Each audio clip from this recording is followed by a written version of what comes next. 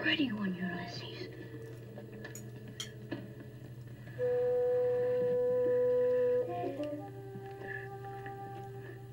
There it is. Hello BookTube, I'm Sean the Book Maniac. Welcome back to my channel. This is probably the last video that I'm ever going to film in this apartment that I should be packing to move out of. I'm moving out in about 5 days or something.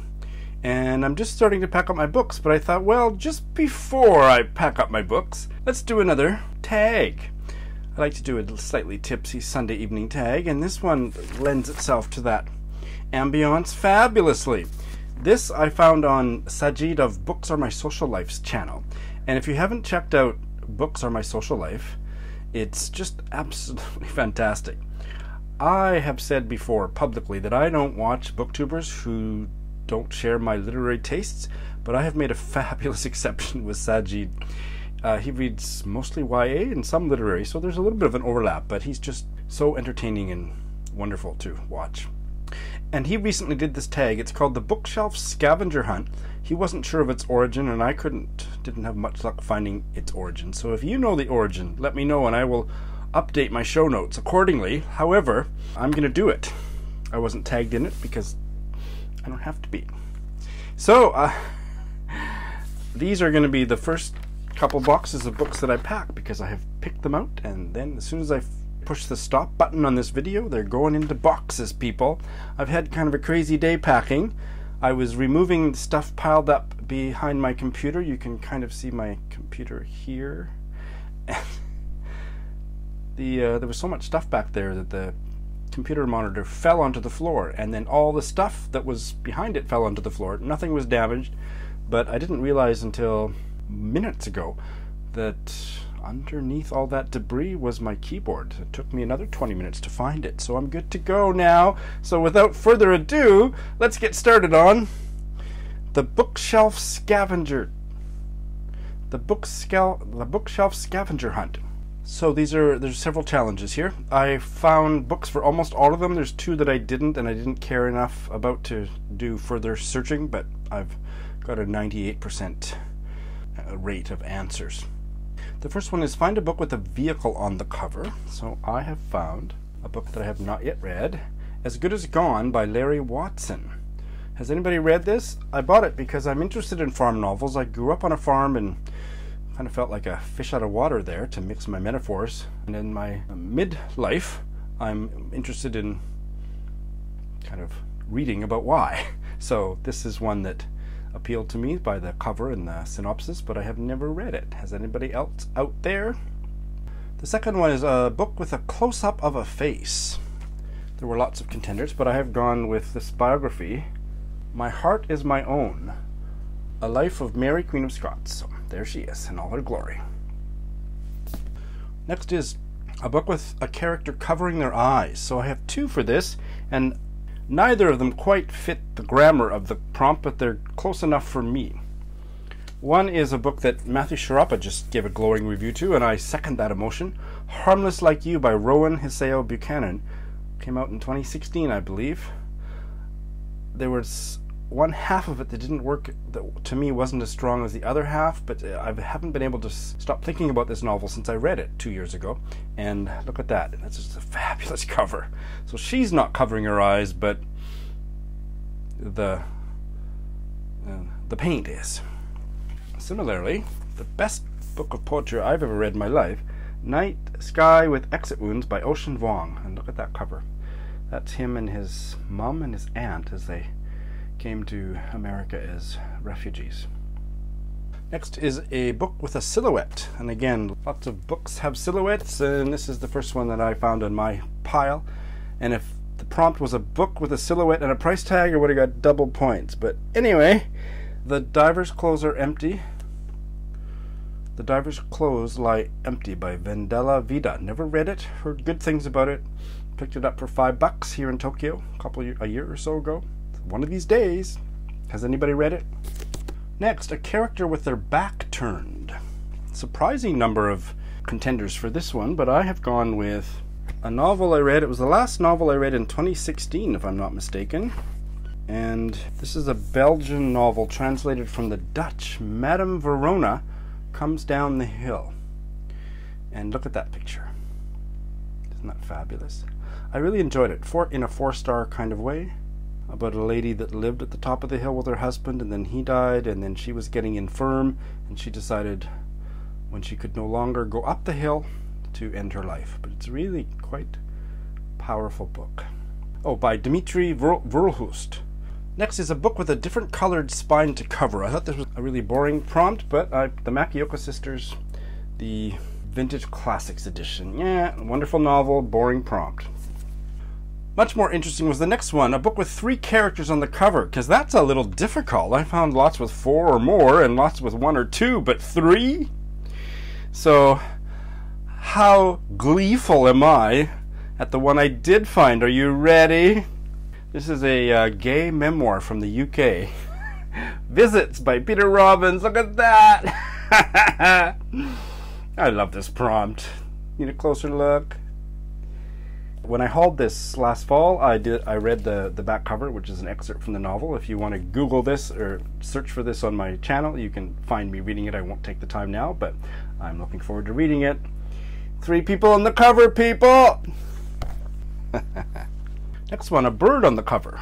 And I have chosen a book that Eric Carl Anderson and Camel of What Camel Reads both raved about, by an Indo-Canadian novelist, The Parcel by Anosh Irani. And there you can see the bird. It's quite a lovely cover. But I hate the stickers that they put on it. That drives me crazy. So this was a finalist for the Governor General's Award and the Writers' Trust of Canada Award, which is a prize I've never heard of, but I can't wait to finally try it. And that's a lovely cover. Oh, I see that also would have been a great contender for a book whose spine design is completely different from the front cover. Look at that. But too late. I didn't want to double up. The next one is a book with a moon on the cover, and look at that. Stones for Ibarra by Harriet Dewar. A book that I read a couple years ago and really liked, and look at the moon there. This one needs more attention. Harriet Dewar published it when she was 65 or 69 or something, and published 2 or 3 more books before she died. And this was really good. It's about a crazy American couple that, upon learning that the husband who's in his 50s or something, middle-aged, has received a fatal diagnosis of some disease or other, decide to go relocate to Mexico and reopen the copper mine or something in Mexico that his grandfather had abandoned 50 years before. And it's about their experience of that in the contact with the local people. It's really good. This is maybe the 2nd or 3rd time I've talked about this book on BookTube, and no mention of Harriet Dewar is complete without showing this author photograph.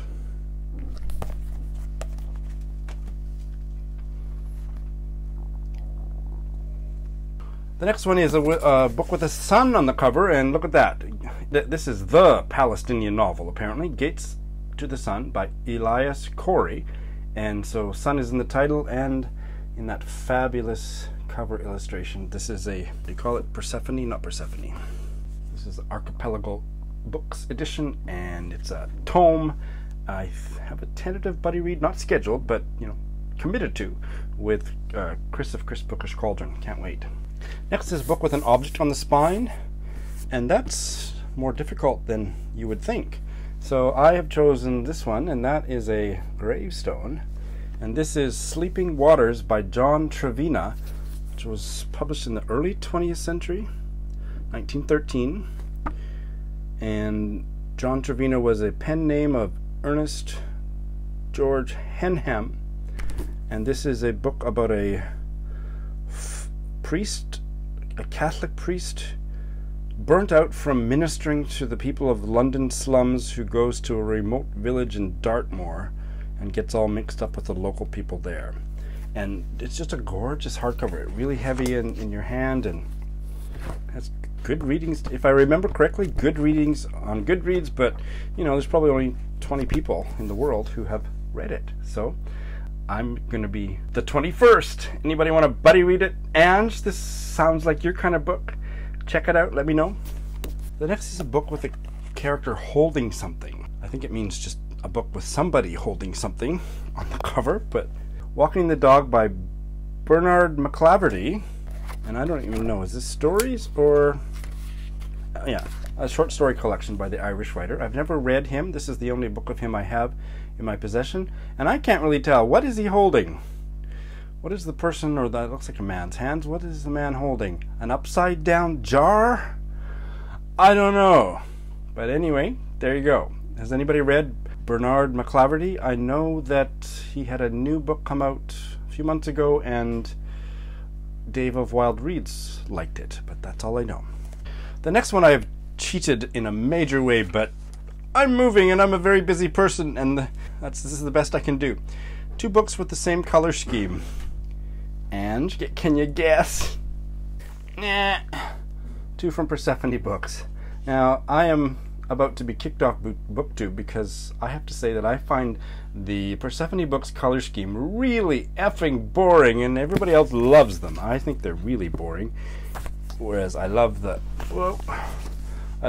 end papers and stuff. And I know they sometimes publish books where the end papers are on the outside, and that seems like it would be a really good idea, because the gray and white is pretty effing boring, I think. But the books, and is convincing me, are worth a read. So I have Diary of a Provincial Lady by E.M. Delafield, and The Priory by Dorothy Whipple, in which Ange of Beyond the Pages and I will be buddy reading fairly soon.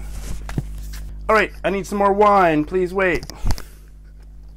Next is a book with an animal on the spine, and once I realized it was on the spine, this was a little tricky too, but the only one that I found in my library is a book that I can't give shout-outs about enough. The Portable Veblen by Elizabeth Mackenzie. Look at that, it's a squirrel. This was one of my favorite reads of 2016, nominated for a bunch of prizes, didn't win nearly enough. Just wonderful. First, I did it on audio, then I bought the ebook, and then I bought the hardcover because I love the book so much. If you're going to do this, my suggestion is either do it on audio. There's a couple versions out there, so I'm specifically giving a shout out to the audiobook recorded by Lawrence Bouvard, or do an audio text combo, because the audio is just amazing. Because there's actually a squirrel who talks in this novel, and the audio narration was amazing.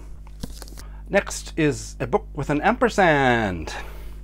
I have 2, one I've read and one I have not. This one that I read shortly after it was published in the 1990s is a gay novel from the UK called Now and Then by William Corlett. I really enjoyed it.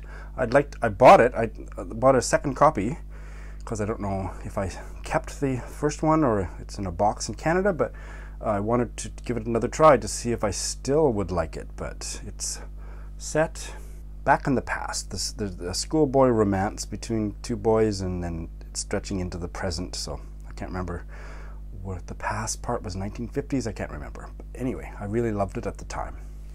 And a book I have not read but very much want to read by Rose Tremaine, Music and Silence.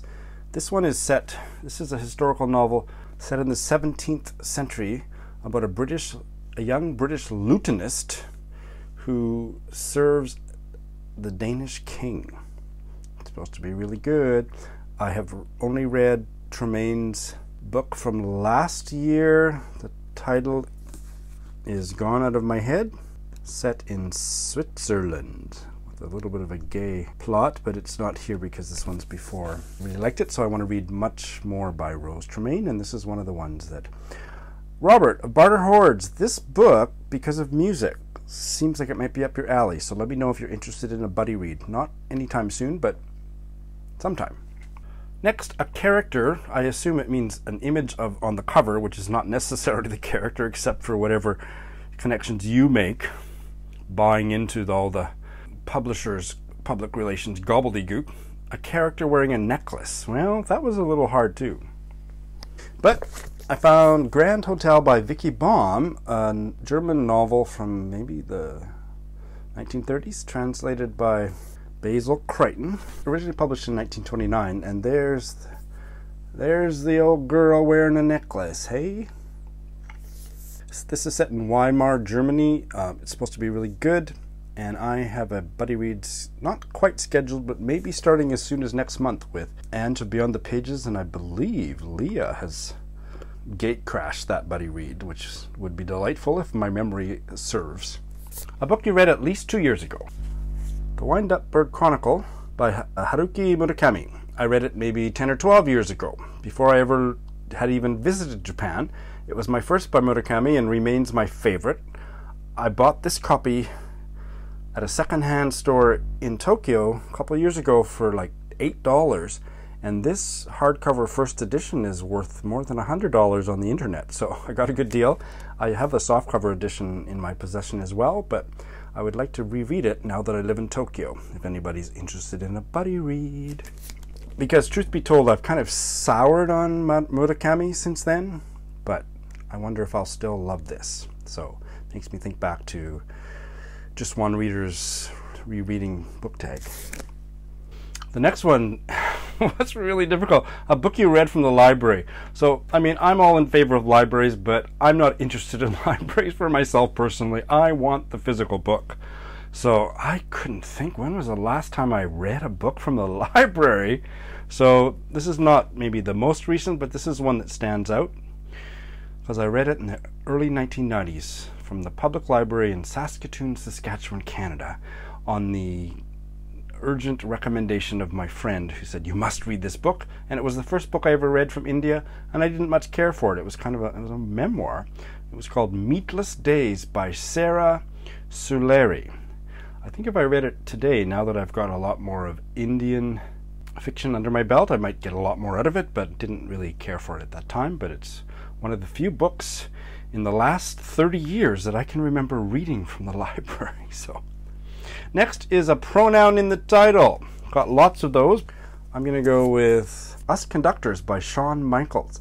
This is a Canadian novel, won the Giller Prize, and it's about a Russian scientist who created the theremin, which was a musical instrument or something. I've heard really good things about it. Not sure it's going to be for me. This might be another one for you and me, Robert, of Barter Hordes. What do you think? A book with a verb in the title. I'll Go to Bed at Noon by Gerard Woodward, a book that I discovered through an exchange of page 112 excerpts with Harriet Ann. And this was one of the blind tags that she sent me, and I was really intrigued by it. I think it was my top pick. Gerard Woodward. I believe Bruno expressed an interest in buddy reading this with me, so I might get to this one fairly soon. Sounds interesting, and that's quite a cover, isn't it? A book by a male author. Well, got lots of those, but one that has not gotten enough attention on BookTube, even though I've done a review of it that's gotten approximately 17.5 hits, is Stephen Florida by Gabe Habash. Came out last year. One of the best books I read last year. Look at that cover. You should check this book out. It's one of the best books about a man, and one of the best books about a straight male masculinity that I've ever read. Check it out. A book with a shiny font that's not metallic. I'm going to pull a Memento Mori Adam face here, or I'm going to do my best to imitate it. Next, a book with a tagline. I think taglines suck, so I was really put off that this novel had a tagline. John Boyne's The Heart's Invisible Furies. Who is Cyril Avery? That is just terrible. Taglines just infantilize the title. So luckily, that was just a mistake the publisher made, and this was my top read of last year. But how humiliating to have a tagline. Ridiculous. All right, we're getting into the really tipsy portion of the tag video. A book with a symbol, not a heart. This is a Chinese novel that I have not yet read, although I've read 2 by him. The 4 books by Yan Lianke. And there's all kinds of Chinese symbols there, especially the star. But I believe this is Red Lotus. I didn't research it, but there's all kinds of symbols there. So that's my answer.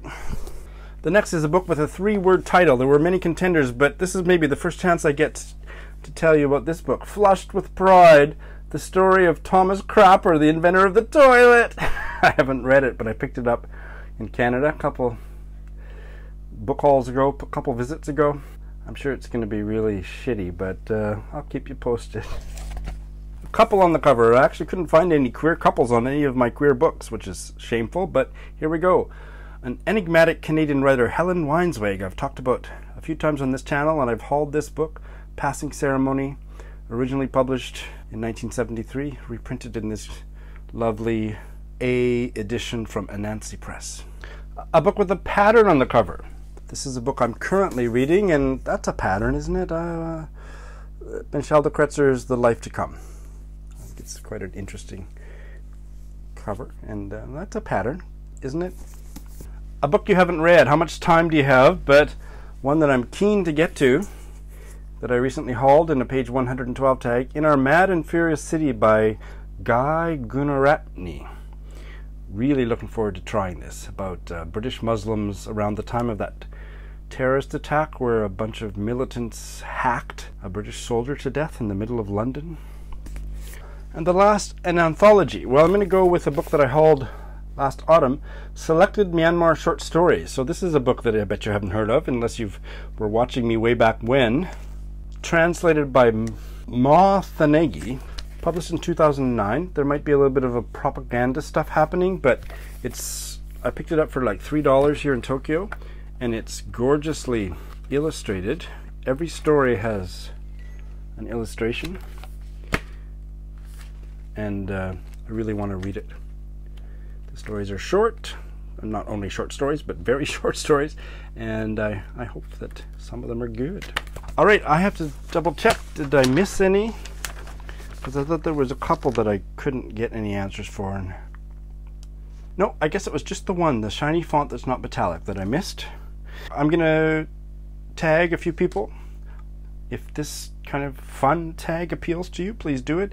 And Beyond the Pages, I've never tagged Laura Fry before, but I bet she has enough books to do this. Dane of Dane Reads would have a ball with this, I think. 6 Minutes for Me. Love to see what you come up with. And a new booktuber, new to me booktuber that you should all check out, Knit and Read. Thanks for watching. Now it's time for me to get back to packing, don't you think?